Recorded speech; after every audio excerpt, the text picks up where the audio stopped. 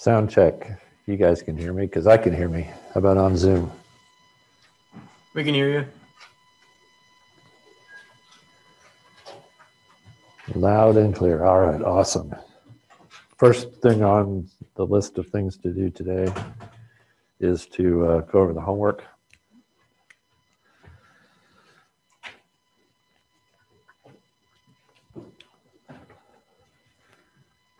So you should have the answers from part one. I'm going to write them up here. And I want you guys to copy these down on another piece of paper and submit it with your homework. So you already probably pulled these up. If you already listed them on your homework, you're good. But I just want to make sure that you have these with your homework and that we're all on the same page. So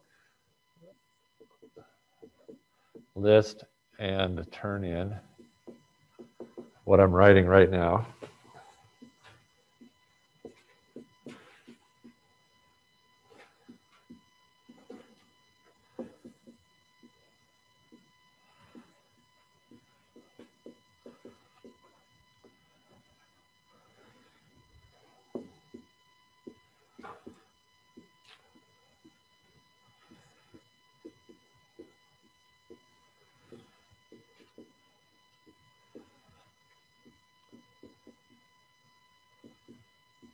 So these are the answers from problem one on part one of homework number 3. So copy those, and this is what you're adding together for this homework. And then these are the answers for the different areas and stuff like that.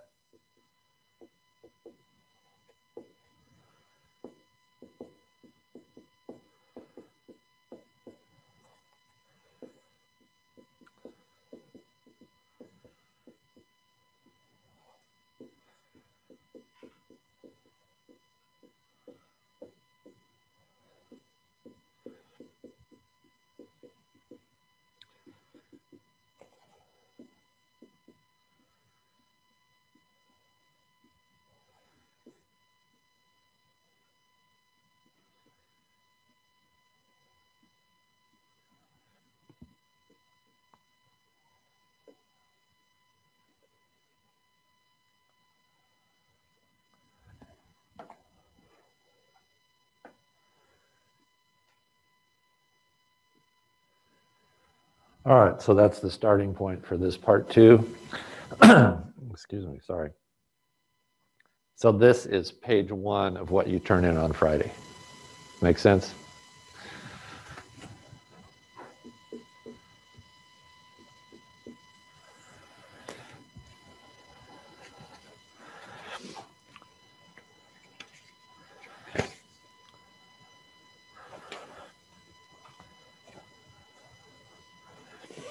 All right, so then we're calculating the airplane lift curve slope A, which depends upon the wing body lift curve slope, the canard lift curve slope that we calculated here, the areas, and the downwash. You guys caught up here? I'm going to move over to another board.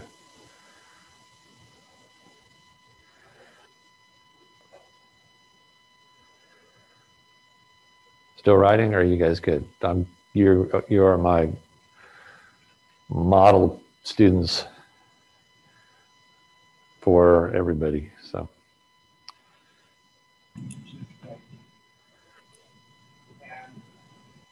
Good. Dr. Stack, can you move to the left? Because I'm standing in the way? Well, there's a problem here if I'm like this. All right, thanks for the heads up. Move to see numbers, got it. Yeah, unfortunately, I haven't figured out how to hear the Zoom people here.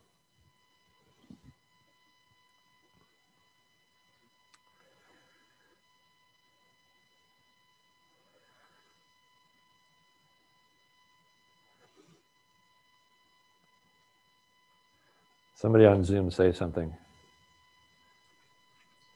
I'm good. Is anyone else good? Awesome. Yeah, I think we're good to go. Yeah, I apologize for that. I haven't figured out how to get the audio to come in here from you guys. All right, so now we're good. I'm going to shift to another board. Okay.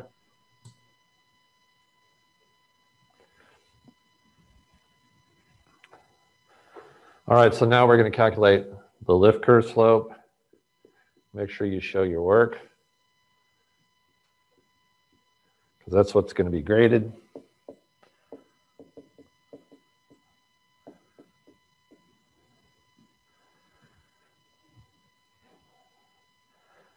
that match with what you guys are getting?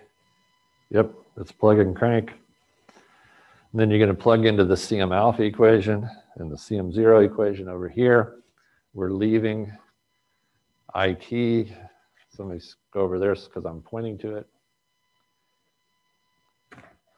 So we're substituting next into this equation.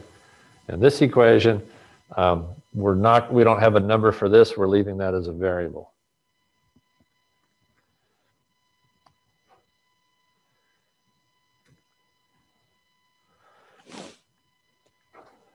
So you should get CM alpha is minus 1.170.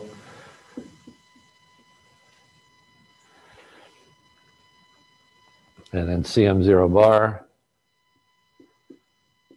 And it's bar because we're still working with LT rather than LT bar. There's that weird bar notation that he uses.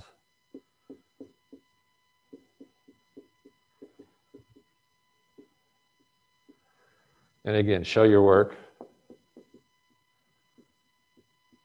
Show the equations with the numbers substituted in and then calculate the answer. Because that's what's going to be graded, not the answer. Are we good here? Matching. And then let's see, you're supposed to calculate. So essentially we say, okay, we're going to say that if we know the neutral point, then that formula holds. And since we know H and we know A and we know CM alpha now, we can calculate the neutral point from this formula rather than the big giant formula. Doesn't save us any work because we still have to plug in to get this and then go into this formula. So HN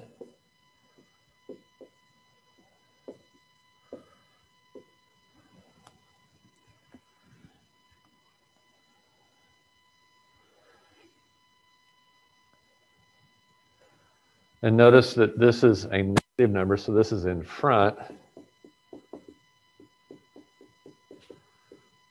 of the wing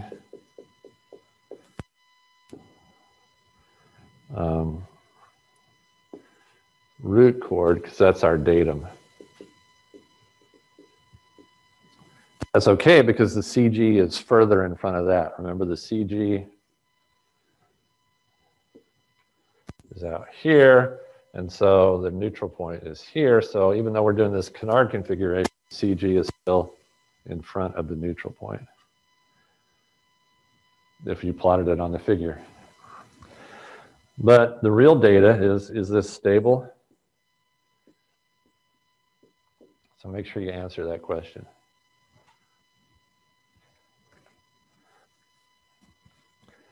So pitch stable.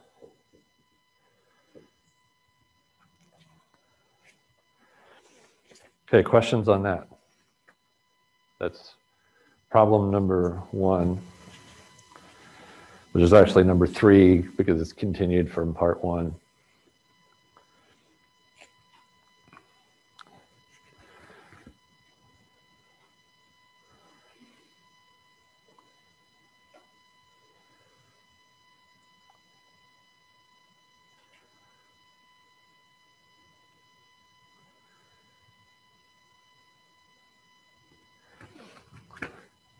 Then we're going to add the 2 formulas. We're going to add CM0 and CM alpha to get the total pitching moment.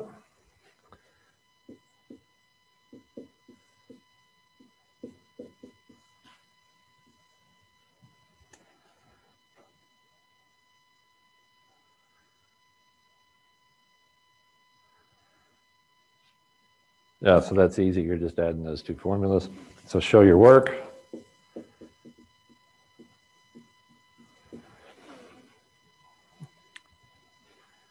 And then you're going to use the formula to convert alpha to alpha wing body.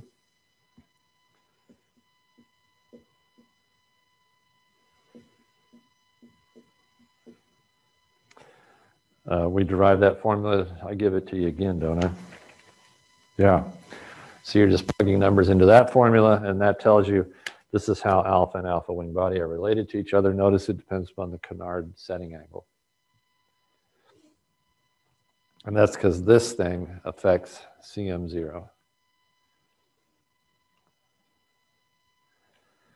And then you're going to substitute this in for alpha in the summation formula. Right, you've added these two things together. Oh, sorry, this has to be multiplied by alpha there. My mistake. You're going to substitute this in up here, and then you get a formula for CM. Oh, scratch that. We're converting.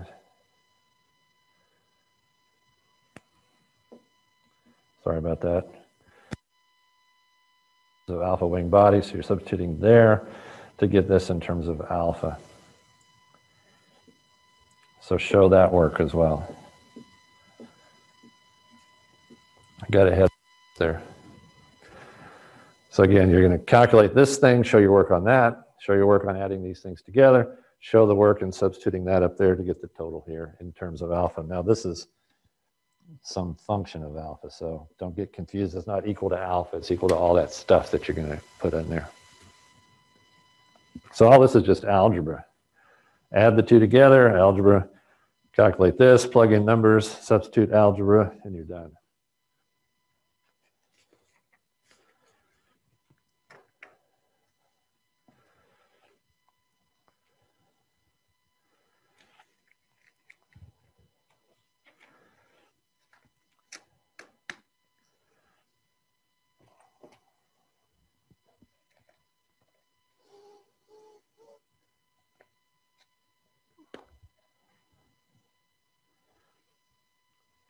We're good. Any questions?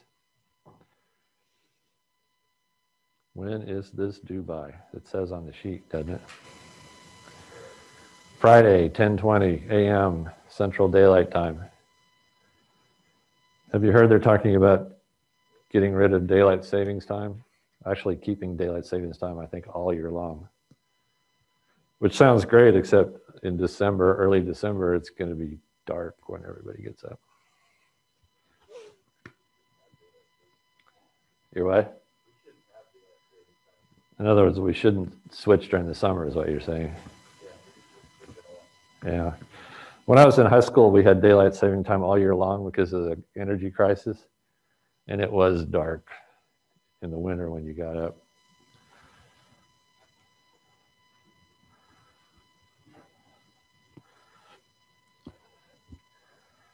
My personal opinion is we should just all live in Hawaii, where the days are the same every day. I guess that'd get kind of boring though, right? It'd never snow. Like the sun comes up about 6:30 and goes down about 6:30 or 7 every day, and it's nice. You'll trim the airplane with IC, the tail setting angle. So we'll tilt the canard up and down to trim the airplane, no elevator. That's problem number one. And that's really easy because the pitching moment and the lift equations are decoupled. In other words, you can solve for alpha and then solve for IC. Whereas with the elevator, we had the two equations and two unknowns, right? So the first problem on the new homework is to trim with IC. The second one is to trim with elevator. So you'll be doing the 2x2 solution. And that's why I had you go through this with me in class. So it's exactly the same thing that you'll be doing for the canard airplane. When the elevator is added to the airplane and then attached to the stick, or if you use an all-moving tail or canard, then there's forces on the stick resulting from the elevator being deflected. I'm over here, right? Okay. So here we have the wing. Here's the tail. If we deflect the elevator downward like this, there's a mechanical linkage that goes up to the pilot, to the stick. And because the elevator is deflected down like that, the air is hitting the elevator, right? And so it's going to want to push the elevator. There's a moment generated about the hinge. It's going to want to push the elevator back up. And the pilot has to maintain a force. Yeah, he's going to be pushing the stick forward to make it do that, right? To go nose down. So he's got to have a force on here to keep the airplane flying. For a small airplane, the force is not very high. For a big airplane, it could be a high force, although you can put some mechanics in there to change the force. But if you're having to hold the elevator at that position for a long period of time, even for like 10 minutes for a landing, it gets difficult. It's just a lot of force, or even a small amount of force over a long time. You get tired of doing that. And so people invented what's called an elevator trim tab.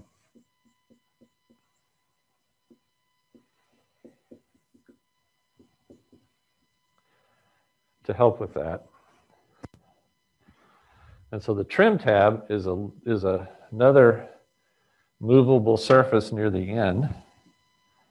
And so in this case, we could move the trim tab up like that. And then it will generate a hinge moment in the opposite direction. And it has a longer moment arm. So it's out near the tip. And so it can counteract the moment.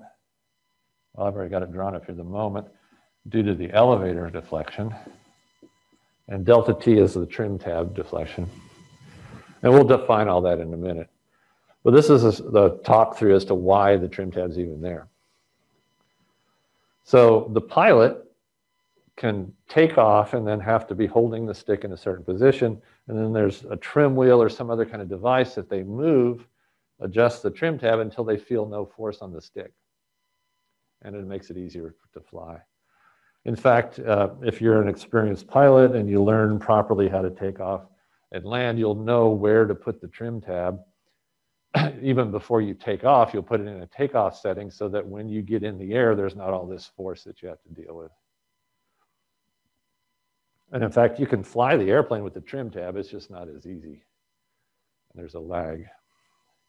So we're going to define the terms with regard to, well, what's the size of the tab and how do you get the effects of the tab on the lift and pitching moment of the airplane. Just like we did for the elevator, right? The elevator creates a lift and a pitching moment. So now we have to add in this thing. You'll find that's the case with everything that you do with airplanes is whenever you add an extra thing, then you have to calculate all the aerodynamic forces and moments because of that extra thing. And then you have to see, well, how does it affect the pitch trim? And how does it affect the pitch stability of the airplane?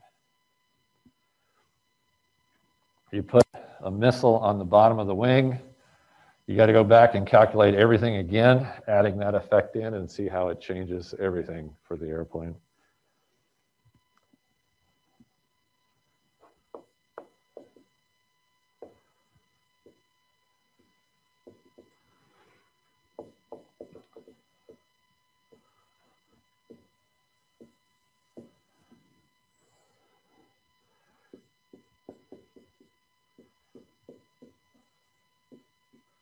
So this is done on a horizontal tail or a canard, and it's added a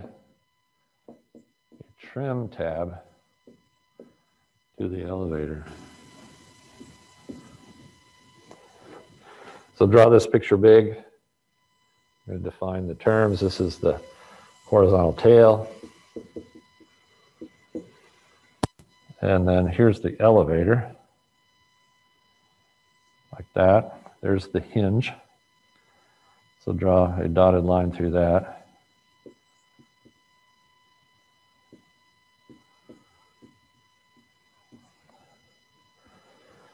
And in the book, they even put a little gap here so that it's obvious that it's not solid, that it can rotate.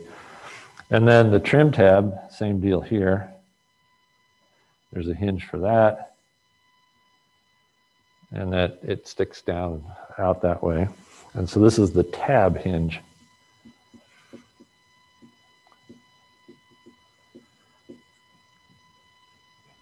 The chord of the tail is just the mean aerodynamic chord of the whole thing.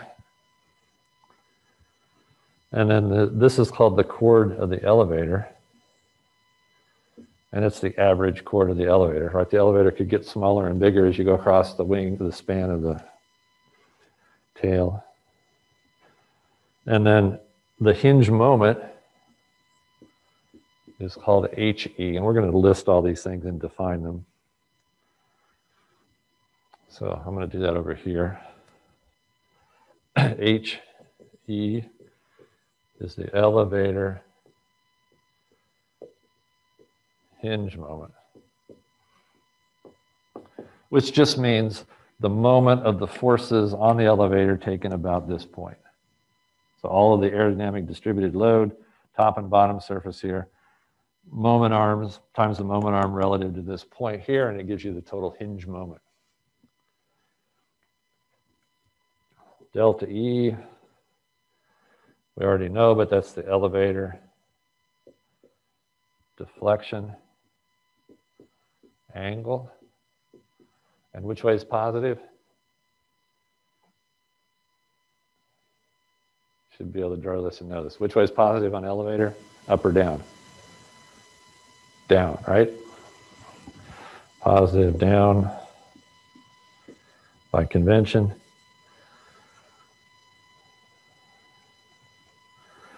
Delta T is the trim tab deflection angle. And it's positive down. So positive elevator and positive trim tab produce positive lift total on the airplane. Let's see what else we got. So CT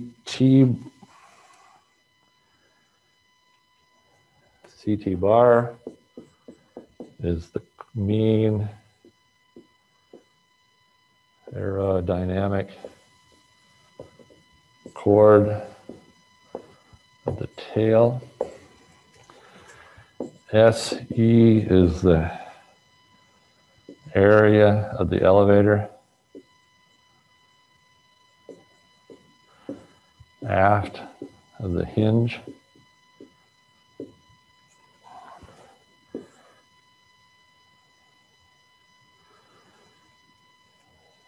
CE is the mean chord of the elevator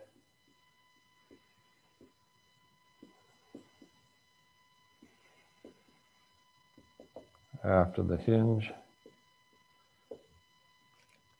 And we already did delta T. So this is all just geometry and distances. Again, it's the anatomy, and now we're talking about the anatomy of the tail and the elevator and the hinge and the tab.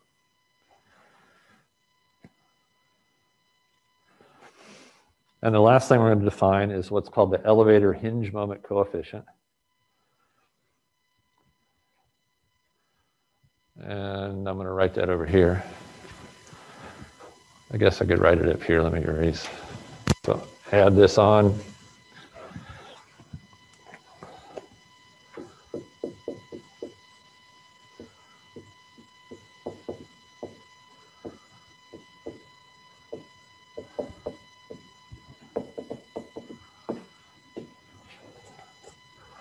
It's called C for coefficient, H for hinge, E for elevator.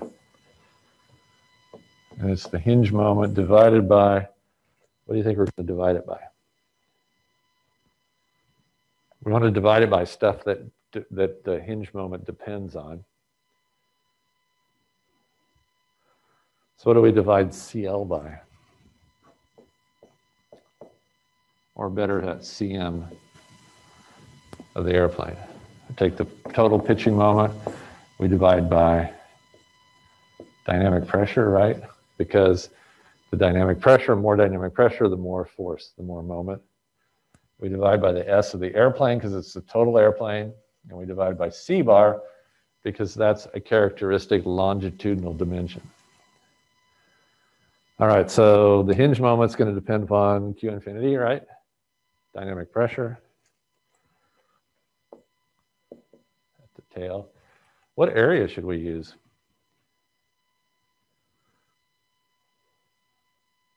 And again, we're just talking about the hinge moment right now.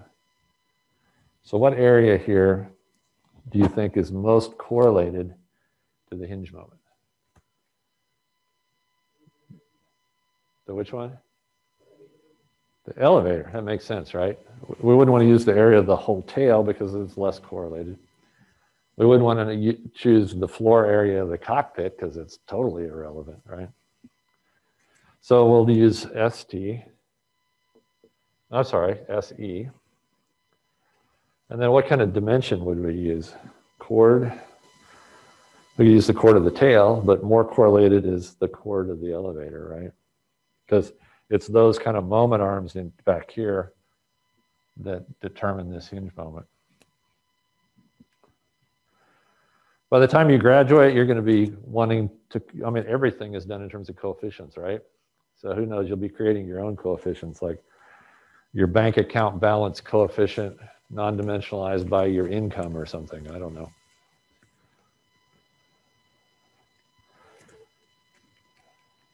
Yeah. So does the area of the elevator include the area of the Yeah, yes, yeah. And you can see why we have to do like the average chord. Are you guys close to finishing with that board? That if I shifted, if it went away, you'd still be good? You can see why you have to use the average chord, because who knows, maybe the horizontal tail looks like this. And then the elevator looks like that. So there's a larger chord here than there is here.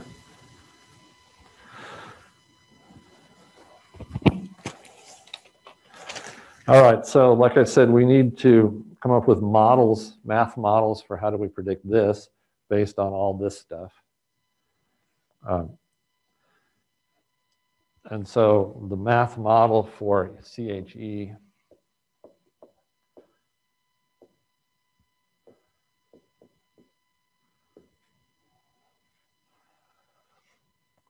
I put a cap, no, it's lowercase, okay. And we will like math models because if we have math models, then we can calculate. So we come up with a math model that approximates the actual forces on the airplane. So there's actually two versions.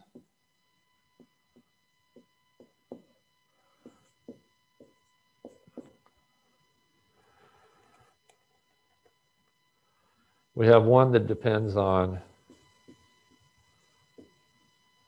the angle of attack of the tail, the elevator deflection, and the trim tab. Because those are the variables that are going to affect what this hinge moment is. If the V infinity is coming in at an angle of attack like that, it's going to change the hinge moment than if it's coming in like this. And we have to use the angle of attack of the tail because it could be affected by the downwash of the wing up here, right? And whether the tail is tilted up or down, just like anything else. Obviously, if you deflect the elevator, it changes the hinge moment. If you deflect the trim tab, it changes the hinge moment, because that's why we put it there. And then the other version, which we want to get to, is in terms of alpha, because that's usually what we're talking about for the whole airplane. And then still delta E and delta T. So the difference between the two models is whether you use the local angle of attack or you use the angle of attack of the airplane. Just like in the pitching moment models for the whole airplane, we either do it in terms of alpha wing body or alpha.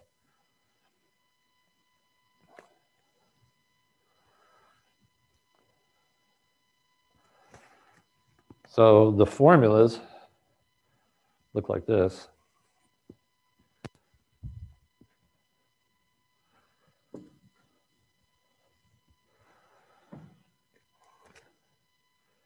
So the first one,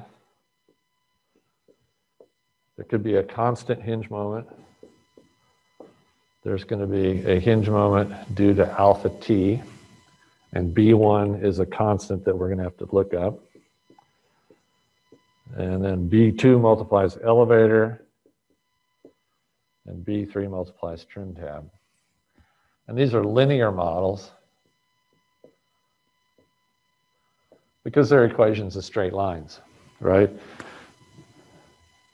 This is the b, y equals mx plus b. This is the slope relative to alpha. This is the slope relative to elevator. This is the slope relative to trim tab. So if you plotted it versus trim tab, you get this slope if you measured the slope. And then this is just the intercept. I mean, it's entirely possible that if you really wanted to model it accurately, you might have to include some squared terms, or some cube terms, or some sines and cosines. But typically the linear model works well as long as we're not stalled, and you're not stalling the elevator, you're not stalling the tail. So typically we use just a linear model that's good for most flight conditions. All right, and then the other one looks like this.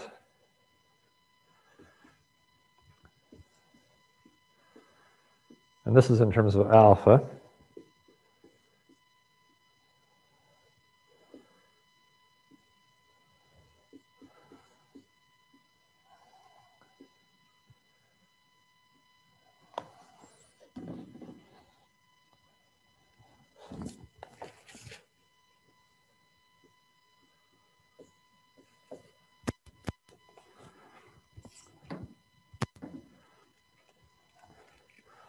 And these things, B0, B1, B2, and B3, come from data charts in your book, Appendix B.3, page 322.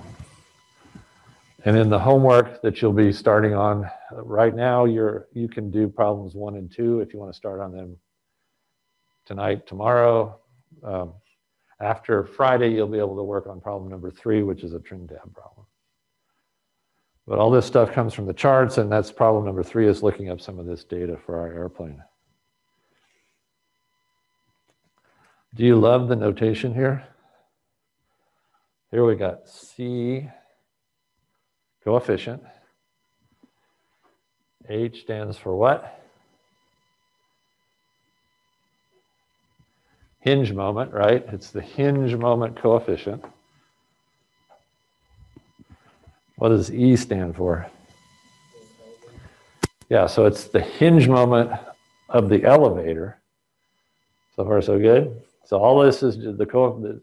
I mean, we could name this Henry, but then you go, what? Okay, I need to remember what Henry is, right? Then what do we got left on that? Then it's another subscript, delta E. So what does that mean? It means it's the slope of the elevator hinge moment coefficient with respect to elevator. It's the thing that multiplies elevator. Just like C subscript L subscript alpha is the slope of the CL alpha curve, this is the slope of the CHE versus elevator curve. So it's just that number that multiplies the elevator in our formula, so it's the slope. And it's notated so that you can look at it and you know immediately what it is. Yeah. So you gave us 3 equations for CHE, right? 2. 2.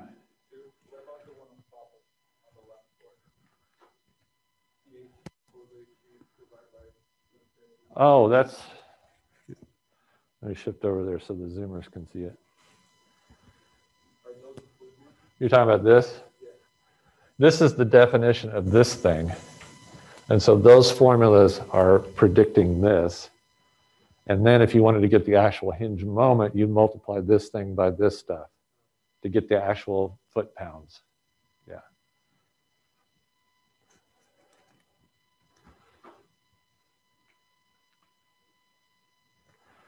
How are we doing on time, and what's next? 11:10.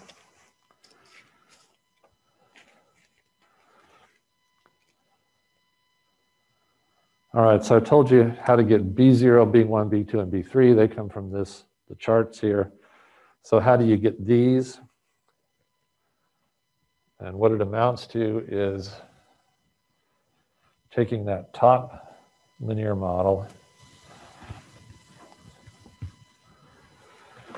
And then we need to get this in terms of alpha. And so we're going to get the second model data from the first model. In other words, we've got to find out what CHE alpha is. And so what you do is alpha tail is alpha wing body minus IT tail minus epsilon 0 minus d epsilon d alpha alpha. Wing body, right? That's the angle of attack of the tail. It's the wing body angle of attack, and then the tail could be tilted down, and then you got the downwash. So we've done that before, right? And then we've got to get this in terms of alpha, so we have to use our conversion formula to that.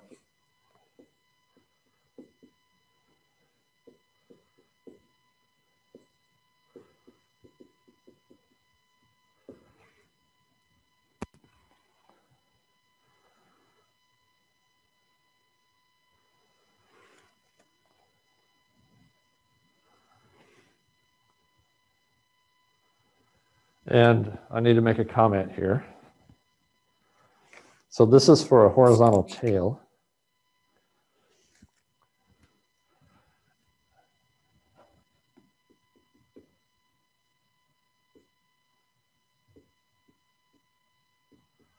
Can you guys see that okay?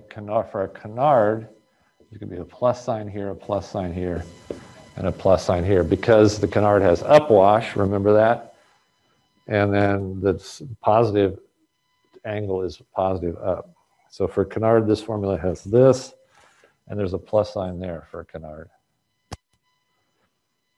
So you put everything together, substitute in there, and I'm not going to go through the algebra. I'm going to give you the formulas, and they're in the book as well.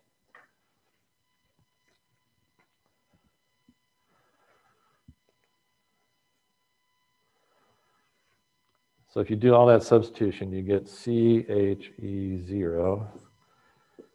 is B0 minus B1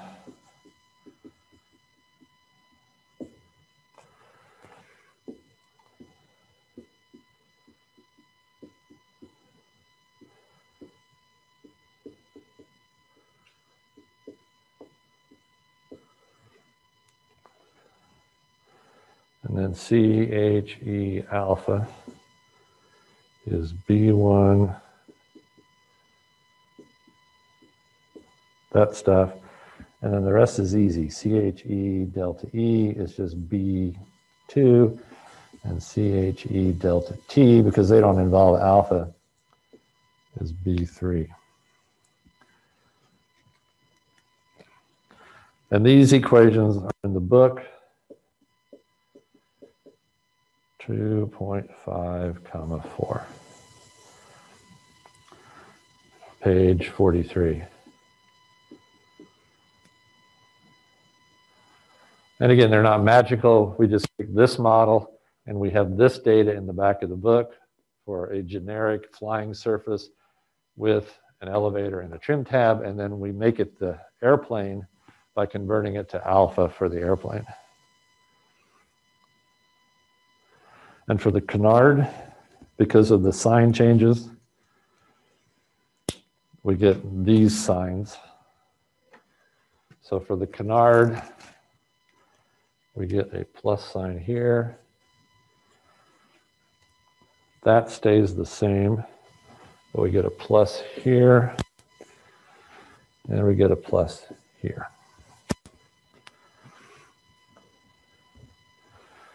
And so those are the formulas you'll be using for your canard airplane.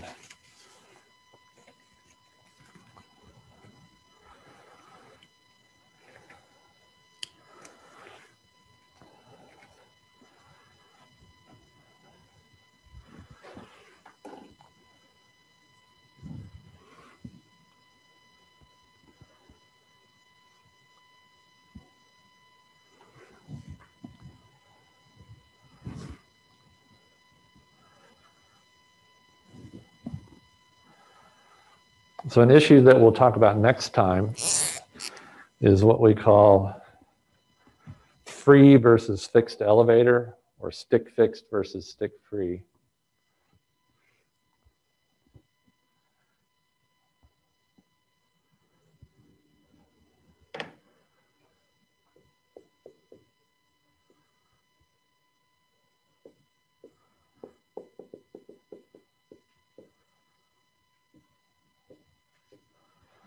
A fixed elevator, or stick fixed,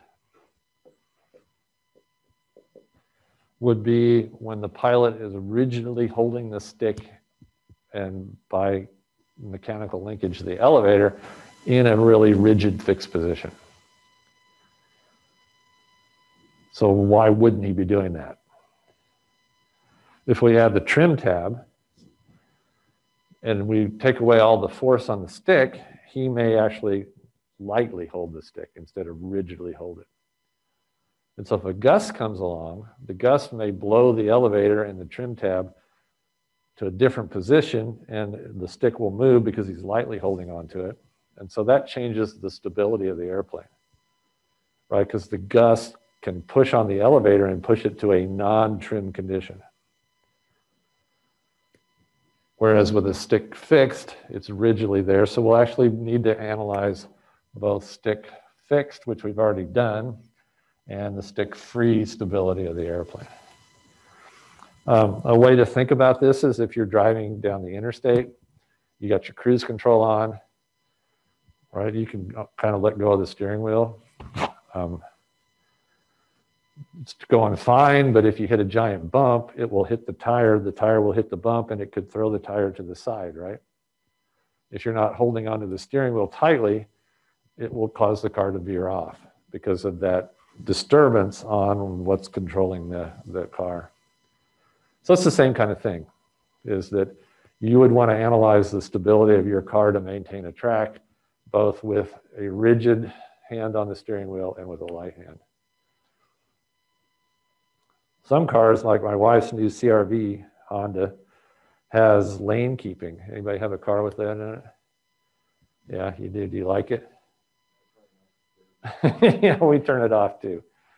It works, but it's not real great. And if it loses track of the lines on the road, then it doesn't know where to go. And it's constantly, if you put it on and you let go of the wheel, after about 2 seconds, it beeps at you and says, steering required.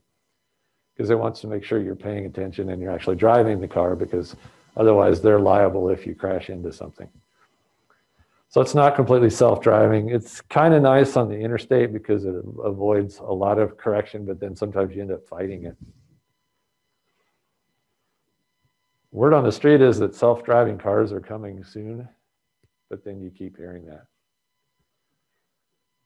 And then one drives through a city in Arizona and hits somebody, and then we're set back a couple of years.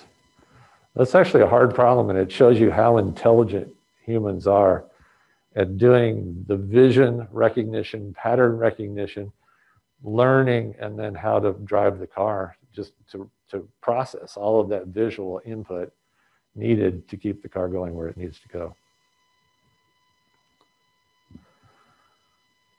Yeah, so then we get self-driving cars, and then there'll be the issue of somebody could hack into your car, right? I'm sure you've heard of that. You're driving down the road, somebody hacks into your car and crashes you. In fact, that's the plot line of a show we started watching. Have you seen it, called Uploads or Uploaders? I think that's the name of it.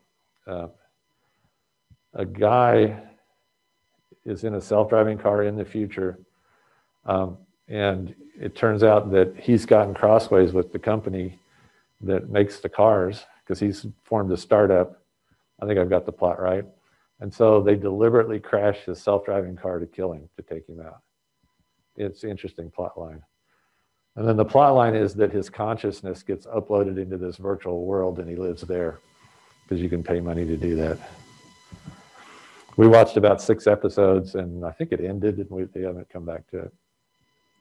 All right, well, we're done for today. See you on Friday for the quiz and then lecture. Make sure you finish up your homework. These 2 homework sets shouldn't have been too detailed. It's pretty straightforward, plugging and cranking numbers.